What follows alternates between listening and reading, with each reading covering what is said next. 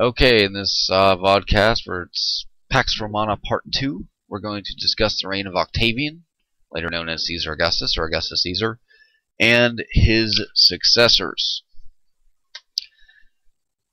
Here's Rome, AD 14, which is the last year of Caesar Augustus, aka Octavian's life, to 284 AD.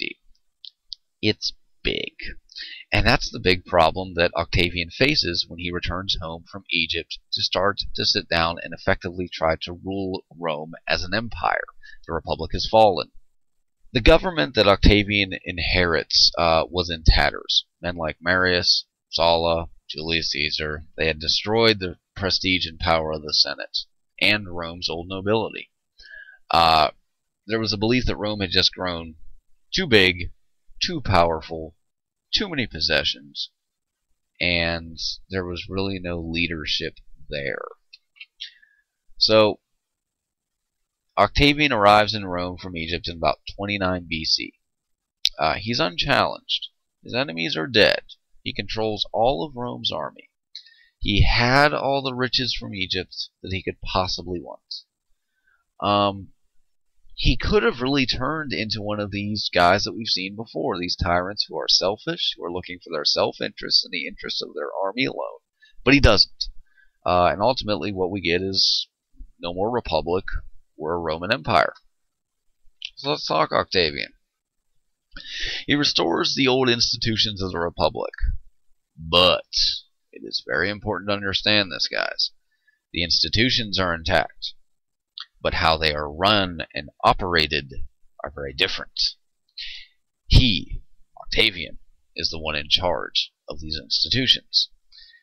Any of the unsuitable senators, guys that were too corrupt, or if he deemed them unsuitable, he got rid of. He basically comes up with a 3-tier criteria for who is going to be a senator. First one, military service. Makes sense. If you're going to have people in a powerful position in the Senate, have them be coming from the military. After all, Octavian was in charge of the entire military. So basically, the general Octavian is appointing his sergeants and privates to positions of political power in the Senate. However, it's not seen as like Julius Caesar was with packing the Senate. This is seen as a good move by most Romans to sort of weed out the corrupt senators. There's a lot of anger and frustration amongst the Roman people at this time. They want to make sure that the glory of Rome is there. Octavian is making that happen. Also, personal qualities are involved, just, hey, who they are, the eye test for people, and financial standing. If they were broke, if they were in debt, if they owed money, they're not getting in. Why? Well, they'll be more easily corrupted because they got bills to pay. Now in 27 BC, so he's been in Rome, making his changes for about 2 years. He gets a little nervous and he decides, well, I got to do something. I don't want to be seen as a guy like Julius Caesar. So it's called the gift, in quotations there, of power. He gives everything to the Senate, everything he possesses, all his power, all of his all of the land that he conquers, all the provinces that he is in control of, command of the armies. Once he returns, I should have said this, Octavian is actually not like named emperor or dictator for life or anything. He's actually elected consul in charge of the military.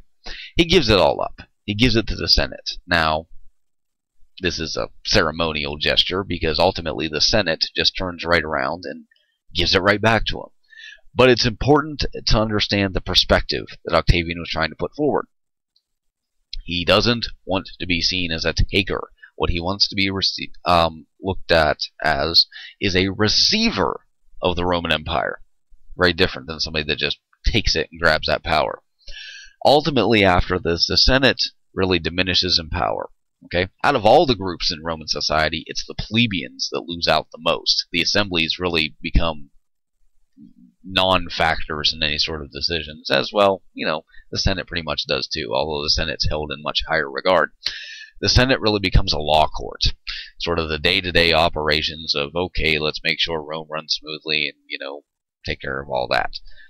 Everything else it's pretty much Octavian. Now the Senate can still advise Octavian. They're still there. They're still held in prestige by the emperor, at least under Octavian. But as far as their final say, decision making, they really don't have it. He is, after this symbolic gesture, given the title of Augustus. This is how Octavian becomes Caesar Augustus. Caesar, dating back to Julius Caesar, because he comes from that family, and Augustus means venerable. Venerable is it's good.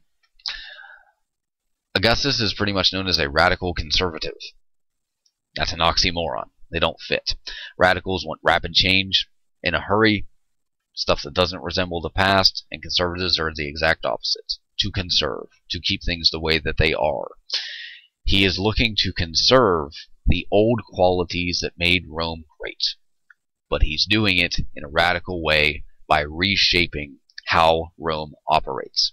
The Republic is dead. Nobody is even alive anymore that even remembers or has even heard of remembering how the Roman Republic actually used to function, and function well. So, all these ideas of the Roman Federation that we talked about in the Roman Republic in class, nobody really gets it anymore. Okay, they look at this big system, this complex system of checks and balances, and assemblies and tribunes and sacrosanctity and imperium, and they say, we need to do something to change this. Okay? There are several things that he does to sort of keep the old while doing it quickly. First off, takes a look at the mythology and says, we can fix this. He builds and restores temples all throughout Rome. He really focuses on Rome and really tries to build up that infrastructure, make it that gleaming light of the Roman Empire that he wants it to be. He names himself Pontifex Maximus, the chief priest, in about 12 BC, I believe. So he's in charge of the religion. So he's economically in charge, pretty much. He's in charge of foreign affairs. He's in charge of military, and now he's influencing society and culture. This brings us to the Augustan age. He's head of state for 40 years plus. Most of the power is with him, and he creates the Praetorian Guard. If you remember back to what a praetor is, you drop the IAN here. A praetor was the assistant to the consuls. These praetorians end up becoming the emperor's bodyguards. Oftentimes what we're going to see is they play a role in future emperors, because they'll, in some respects, insulate emperors, and they get sort of out of touch. They can be corrupt at times, but it's very important and very influential. A lot of times emperors have to worry about carrying favor with this Praetorian Guard, because ultimately they have a lot of sway within the military ranks. He helps bring peace to the west, particularly Gaul and Spain. He shows up there with his army. That's how. He does have a series of conquests that push the border to the Danube River in northern and eastern Europe. However, most of his military is going to be solely focused on strengthening the existing borders of Rome, and actually taking care of Rome, the city itself, the capital. He creates police force, fire brigades, stockpiled food, water, began building programs, tried over more religious reforms, and it's a great period of cultural activity. Okay, he's a popular ruler. He begins stockpiling not just food, but also even money. The interesting thing is coinage. He starts making his own coins, starting a new Roman tradition where the emperors are actually on the coins. Before this, most of the time it was just gods and goddesses that were on the coins, but he puts his own likeness on his own coinage. My kingdom, a son for my kingdom. Augustus died at AD 14. Relatives rule the empire, either the Julios, the Caesars, Julius Caesar's, or the Claudians, which is Augustus's wife, for about 54 years. Now, the problem here with the death of Caesar Augustus is he wants to name an heir. He names several heirs, but they keep dying on him. Ultimately, the man that inherits this empire is Tiberius. Tiberius he's pretty old by the time he takes over. He's in his 50s, I believe. He's a good soldier. He's a competent administrator. He sort of maintains. He's been groomed somewhat by Caesar Augustus, even though he definitely wasn't his first, second, or third choice to succeed him. But he's pretty competent. Now, if you look at some of the later ones, I'm not going to go through each of them, but I got Caligula and Nero here. Caligula, not good. He starts out good. He lowers taxes. He becomes popular with the people. He revives elections. He starts finishing a lot of the public building projects that had been started before him.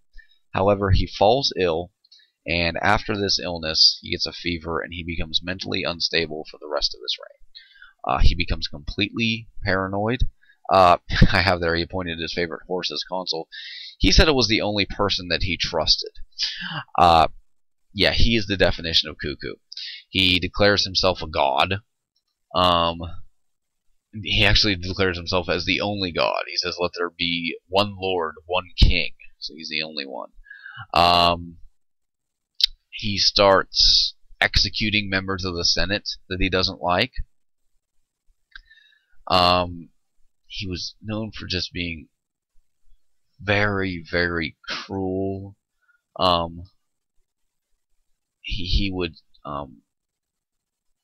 put people on, or execute people without putting them on trial. Just terrible stuff. He's known for having, shall we say, inappropriate relationships with his 3 sisters. It's just terrible, terrible stuff from Caligula. But despite it all, this Roman Empire survives. You know, we have a lot of bad emperors from time to time, but for the most part, Rome just keeps on rolling. Probably because it's just so big that even just one person, even if they were emperor, just couldn't take this thing down. Nero's another one. There's a Jewish revolt in the Middle East. He puts that down. Nero's mother, Agrippina, had worked very hard her entire life to position Nero as the heir to this empire. And then after he becomes emperor, he kills his own mother because she says she's a distraction. Nero actually kills his first wife, and then he turns around and marries his friend's wife, who had helped him kill his first wife. The guy's crazy. During Nero's reign, there was a large fire in Rome. Many people blamed actually Nero for the fire. The old saying, you know, while Rome burned, Nero fiddled. Just standing there playing with his fiddle. He had huge works projects for his own palace, while Rome was sort of crumbling around him.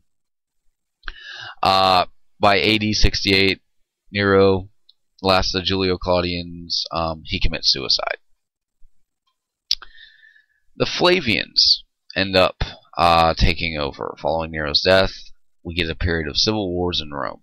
There were rebellions. They're saying, you know, listen, after this you know, chain of sort of less than successful emperors, we've got problems.